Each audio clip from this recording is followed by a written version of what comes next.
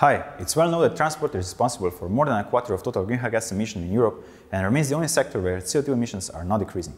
Novel, high-strength aluminium alloys can directly and effectively contribute to cleaner mobility by making vehicles lighter and therefore more efficient. For several thousand years, conventional structural alloys consist only of crystalline structures. This universal situation has changed in recent years with the successful synthesis of quasicrystalline reinforced aluminium alloys.